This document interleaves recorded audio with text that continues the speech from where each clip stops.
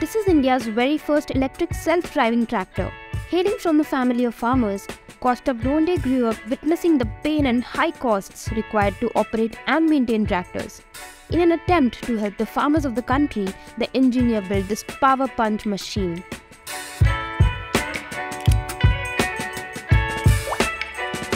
Using tractors for farming is a taxing affair.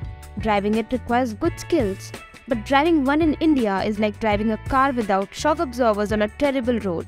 And they can only keep doing this for a maximum of 5 years before spinal injuries start to take shape. Not to mention the exorbitant fuel and maintenance costs. As a foundation, Costa founded his startup AutoNext Automation in 2016. Co-founded by Pankaj Goyal, this Mumbai-based electric mobility startup is on the cusp of manufacturing India's first electric autonomous tractor. Costa and his team of engineers developed this AI-powered machine that does not require a person inside the tractor or even remote controlling when within a specific farm area. The fully electric machine is backed by a mobile app which does live tracking, battery and system status reports. It hardly requires any oil except for the brake and transmission.